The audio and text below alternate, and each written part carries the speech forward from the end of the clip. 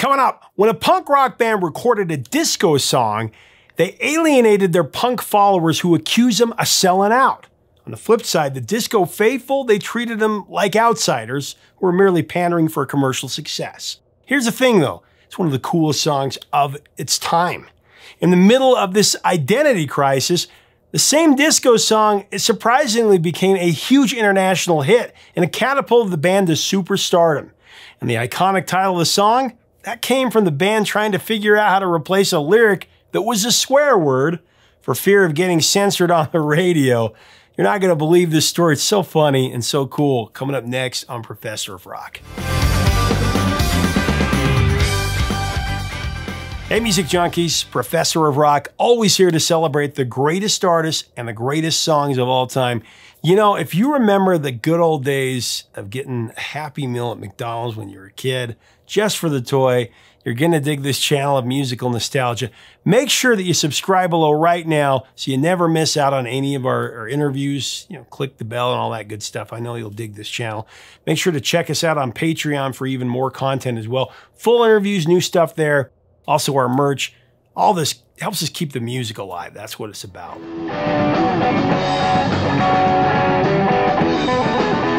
The sextet named Blondie broke out of the punk rock scene in New York City's East Village.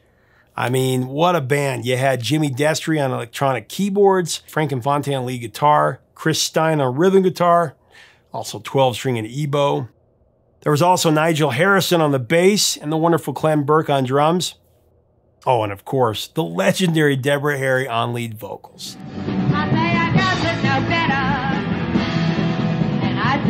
The band was labeled a punk band, but their attitude, it was more rebellious than the nature of their music.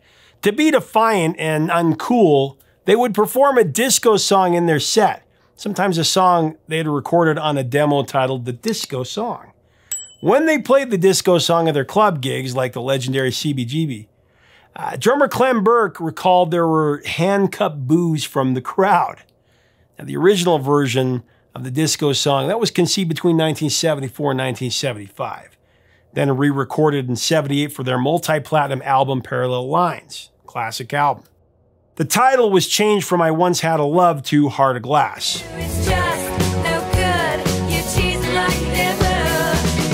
Guitarist Chris Stein and singer Deborah Harry, they were partners romantically and professionally at this time. As a driving force behind Blondie, the couple conspired on virtually all of the band's music. Debbie writing the lyrics and Chris inventing the music. Debbie sat down to come up with a song about a lost love and the emotional fragility that is the fallout. Debbie drew from personal emotional experience to craft the song that was eventually recorded as Heart of Glass. She wanted to capture a feeling of having a love that was once powerful and beautiful, but soon discovering that the relationship was not as lasting as, it may have seemed. The song expresses a sense of disillusionment and the fear of being hurt by the inevitability of fallen love. She began the song by borrowing a remark she overheard from the mouth of a New York City cab driver that stuck with her.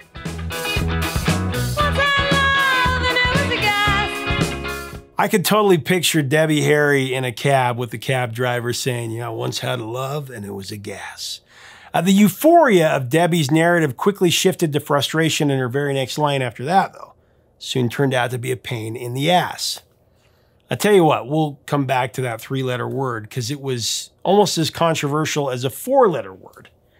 When Blondie initially structured I Once Had a Love for a demo, it was a slower reggae season ballad, but the band, they weren't feeling it.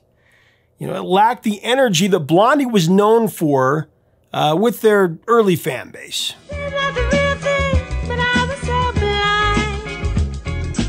I Once Had a Love, that gradually developed more of a funky melody from a synthesizer groove created by Blondie keyboardist Jimmy Destry.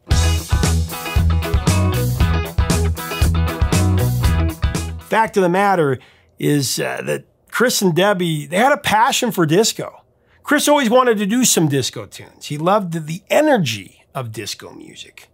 With Destry's funky hook, I Once Had a Love became a dance tune with a disco backbeat.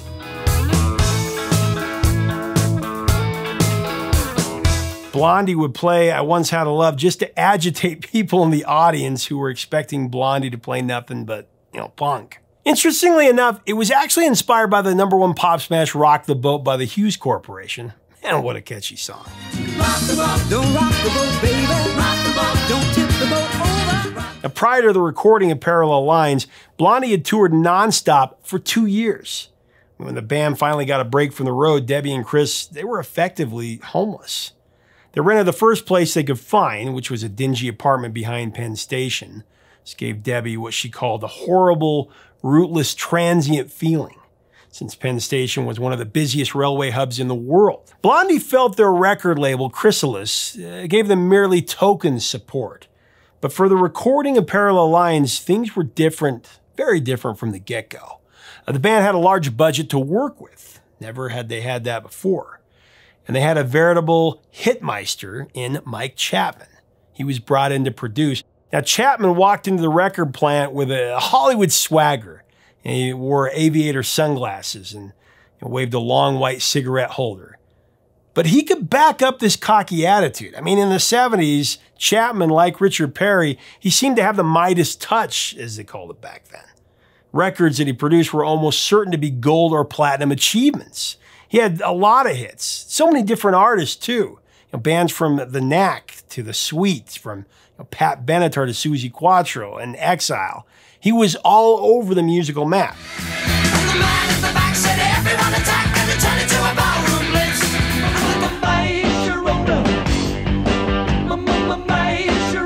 There was a big difference in the work ethic, or maybe the approach in the studio between Mike Chapman and the members of Blondie, though. Chapman, he was a perfectionist. Some people called him a dictator. While Blondie, they were really laid back, often lethargic and unorganized. They just wanted to have fun, and they didn't want to work hard at really anything. Reflecting back on the making of Parallel Lines, the Blondies, as Chapman called them, they were tough in the studio, really tough. They didn't like each other, with the exception of Chris and Debbie, and the tension from the animosity, it was pretty thick. Chapman may have been demanding, but he also understood how to manage unique and immensely talented personalities. I mean, his objective was to get the best out of each and every artist he worked with. He, of course, recognized Debbie's angelic, instantly identifiable voice.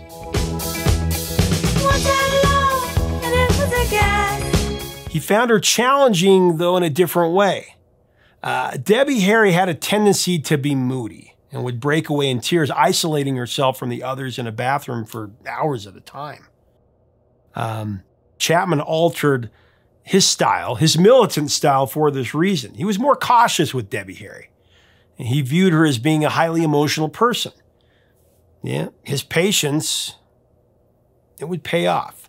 Debbie eventually adhered to his suggestions about her phrasing and timing and attitude in her vocal performance.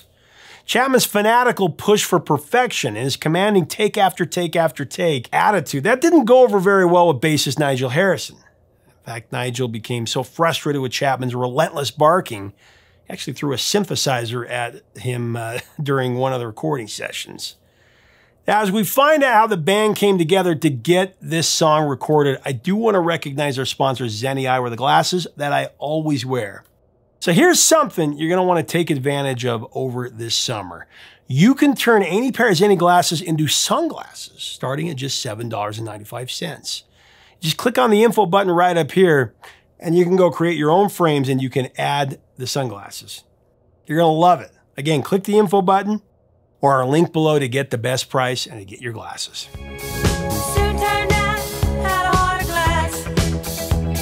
So ultimately, Mike Chapman, he dedicated hours to just working with each member one-on-one, especially Chris Stein. He labored with him much of the time, often re-recording his guitar and EBow parts.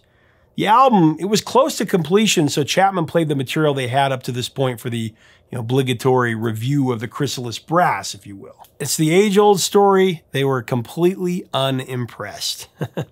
They told the producer they hired to do what they were paying him for, go get some hits.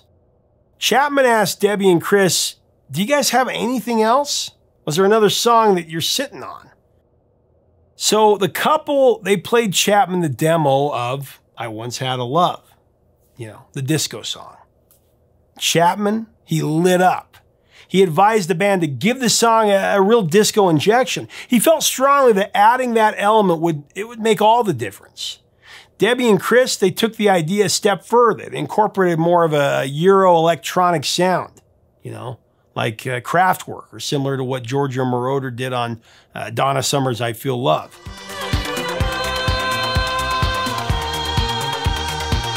Which is actually a song that Blondie covered at the Johnny Blitz benefit in May '78 that happened just before. That appearance was arguably the first time in New York City that a rock band performed a disco song during the middle of the rock versus disco divide that was going on.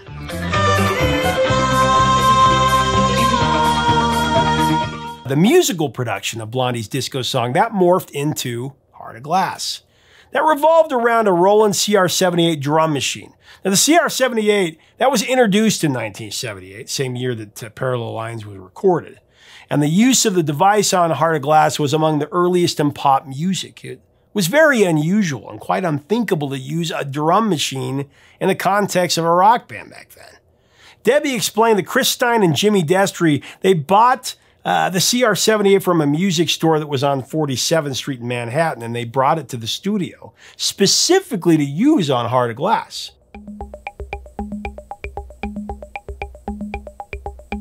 It demonstrated the hybrid foundation of the track, a drum machine that was frequently heard in dance music, combined with an actual drum sound that represented a traditional rock sound. It was amazing. Now, to synchronize Clem Burke's actual drum play with the drum machine, the drums were recorded on separate tracks, with the bass drum, recorded separately from the rest of the drums. Very cool. Clem's motivation for his drumming came from the groove of his favorite song at the time. Get this, Staying Alive by the Bee Gees. Yeah, an influence on Blondie.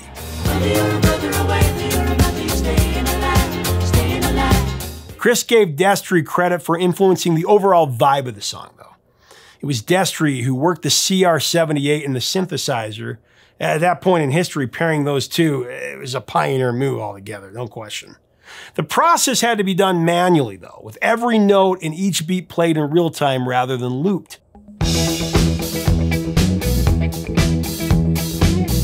Although Heart of Glass was shaped into a dance track, the album version had some rhythmic patterns that were strange, very strange to 70s disco. I mean, 70s disco typically followed a strict 4 beats per minute pattern for maximum boogie power. Now, the music track of Heart of Glass, on the other hand, has 7 beat phrases, with the exception of the last section in the song's reprise, which goes back to 8 beats. I mean, the unorthodox beat pattern seemed to be a deliberate punk move by Blondie, to mess up conventional rhythmic flow with a bump that really completely disrupts the dance groove.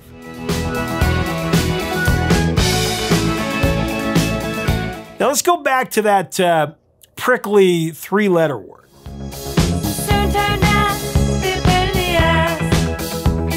Radio was pretty much ass-free, if you will, in '78, so a lyrical revision, that was in order. Chris and Debbie agree with Chapman that Debbie couldn't keep singing that word throughout the song, so in an effort to rhyme something with gas, Chris came up with glass.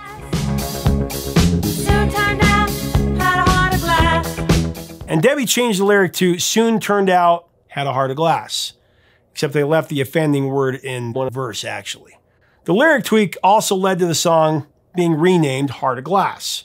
Chris was unaware that Heart of Glass was the title of a German movie directed by Werner Herzog in '76, but there was never a copyright claim against the use of the idiom.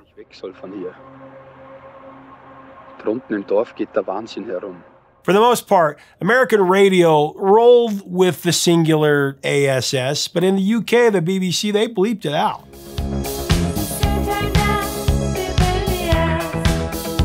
So during the last scheduled session for the album Parallel Lines at the record plant, the band members were asleep, exhausted on the studio floor, only to be awakened around dawn by Chapman and engineer Peter Coleman leaving for LA to play the final version of this LP for Chrysalis. So get this, even with the addition of the revamped Heart of Glass, the label was still completely unenthusiastic, and they pushed for Chapman to go have the band get back in the studio and do it all over again.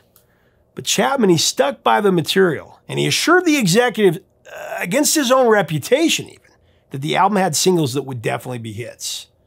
It was hard to believe, but Heart of Glass was actually the 4th single from Parallel Lines. So Picture This was the lead single, and it was a top 15 single in the UK, Sweden, and Ireland, but not here.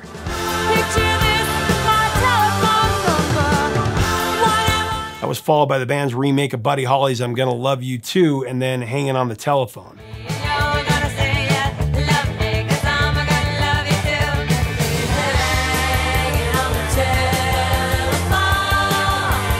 When 3 consecutive singles fail to chart, especially in America, you don't get another shot. It's very rare that a record label doesn't just cut their losses and chalk the album up as a stiff altogether.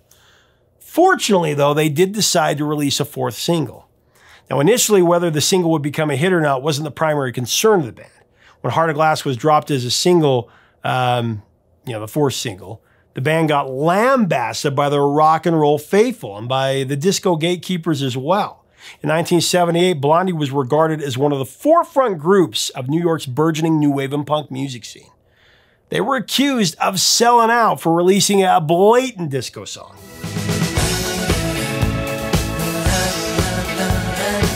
Debbie recounted that the bands that Blondie used to play with on the same bill, they treated them like pariahs. They said that Blondie was pandering to the mainstream, which was something, the punk and new wave artists strongly rebelled against. The whole reason the music existed, really. Debbie also confided that their peers were nervous and angry about Blondie bringing different influences into rock music, if you can imagine that. The peer pressure was so bad, Clem Burke refused to play Heart of Glass, when they first added it as part of their main concert set. Clem, feeling like he had no choice, he relented when the song began to really catch fire.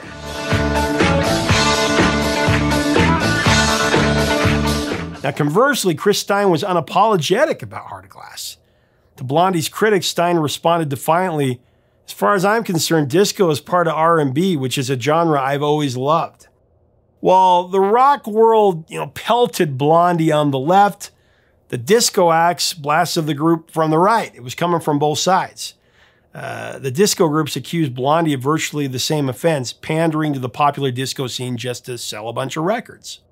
Blondie performed Heart of Glass on a disco-themed TV show, and they were treated as total outcasts. This is what Debbie disclosed. Another group on the show tried to steal their guitars backstage, and the producers of the show wouldn't even give the band their own dressing room. Blondie couldn't win with the respective tastemakers on either side of the table. However, this is where it gets good. With the radio audience, they scored a huge victory. Heart of Glass was a massive international smash. Suddenly, Blondie transcended from cult status to musical icons.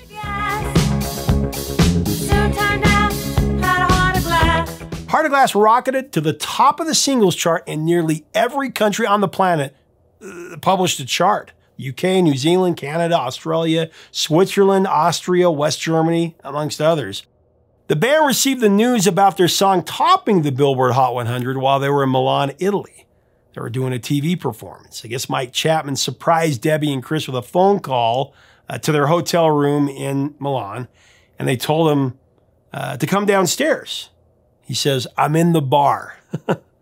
Why was Mike Chapman in Italy? This is what they were wondering. So they walked down the stairs to a lush bar lounge, and they found Chapman sitting at a table with a bottle of champagne. "Congratulations," he declared. "You have the #1 single in America."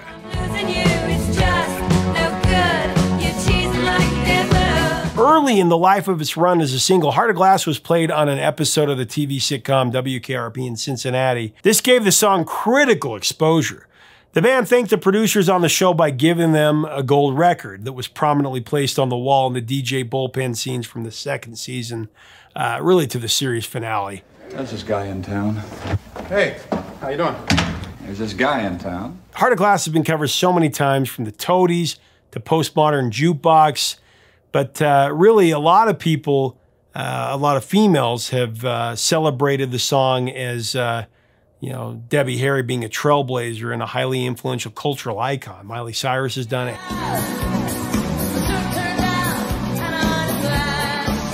Haley Williams at Paramore has added to the set.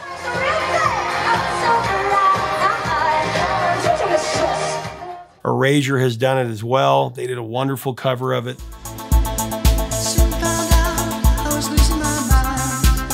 Heart of Glass has also been placed in countless films.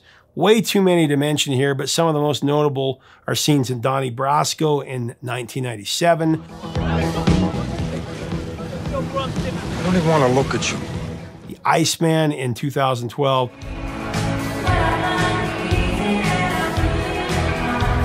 Training Day in 2017, and recently in the crime drama House of Gucci, that came out in 2021.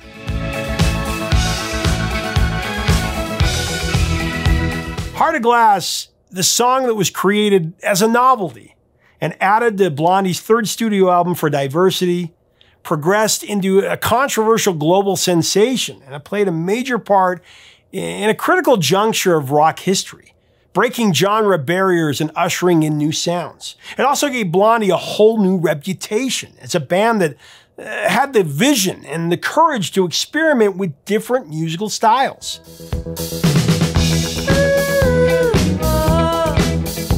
I remember hearing this as a little kid. It was one of the first, it's probably one of the first 20 songs I heard as a kid that I remember, playing on a radio as my introduction to music altogether. It's just one of those songs that you can't put a label on. I mean, even though people call it a disco song, it's just part of so many different types of genres, which is what makes it so incredible.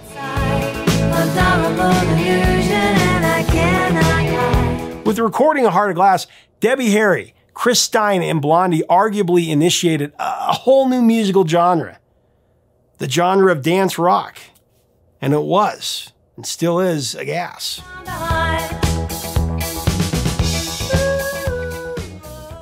Hey, thanks so much for watching. I love this story. Leave us a comment about this disco smash. I don't even know if you can call it disco, dance rock, whatever it is. I love that they replaced the swear word. Let me know your first memories of this song. What do you think about Blondie as a band, as a cultural force? Let's have a great discussion below. If you like our content, we do invite you to subscribe below. We'd love to have you as part of our community. And make sure to check us out on Patreon. Check out our merch below. It's all about keeping the music alive. Till next time, 3 chords and the truth, my friends.